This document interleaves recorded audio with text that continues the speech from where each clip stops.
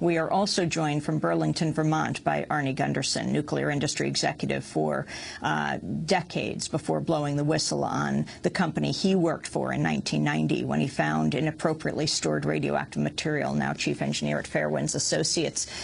You are concerned, Arnie Gundersen, and quoted in many of the papers today from the Washington Post to the New York Times, about the similarity of the plant in Japan with the plant in Vermont Yankee. Can you explain? Yeah, the plant in Japan was 40 years old in March.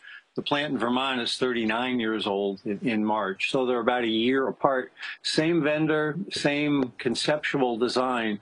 Actually, the plant in Japan was built to withstand was better built, was stronger built because of earthquake resistance in Japan. So the American reactor is, in fact, weaker than the Japanese reactor. But conceptually, there's 23 of them, including the one here in Vermont, but also Pilgrim, right next to Boston, and also Oyster Creek, which is in New Jersey, that are old plants of the same vintage. The Japanese reactors made by General Electric, your plant in Vermont made by? General Electric. Your plant, Arnie Gundersen, in Vermont is made by?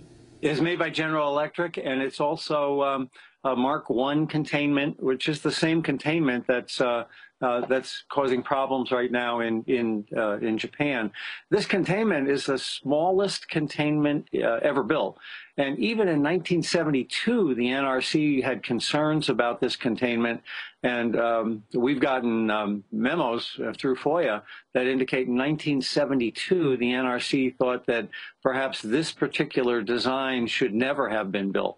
So it's not something that popped up like a mushroom last month, but it's been known to the industry since 1972 that this is a weak link in the design.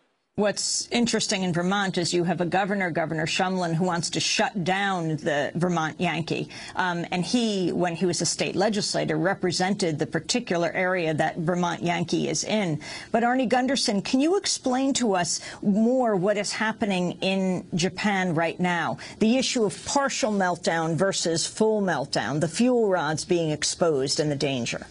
Yeah. When the reactor shuts down, what that means is that the uranium atom doesn't split anymore, but these pieces that are left behind are still radioactive, and they generate about 5% of the reactor's heat. And you've got to dump that heat for as long as a year or two or three.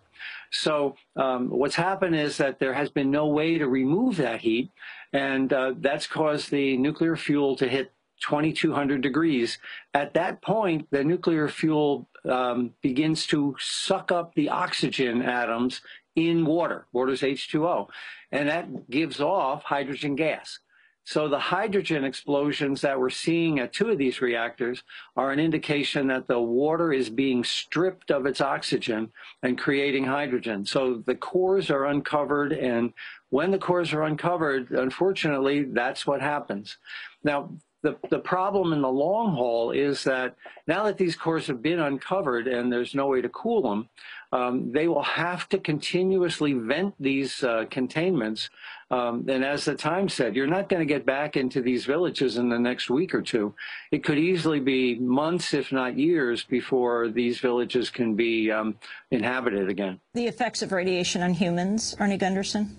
It's too early to tell, but as your previous speaker said, you know, they tested, they talk about 160 people that have been contaminated. That's all they've tested. Basically, everything they're testing is coming up contaminated in that inner couple of miles around the plant. You've got radiation being detected 60 miles to the north on a Navy helicopter, 100 miles to the east on a Navy aircraft carrier. So it's not clear to me that that cloud is not looping around and affecting Japan. And of course, I think the worst case, as Mr. Camp suggested, is that the fuel pools on these reactors that sit very high, and they're designed just like the Vermont Yankee one. If the fuel pools are not cooled, they will melt down, in which case we're going to have Chernobyl on steroids.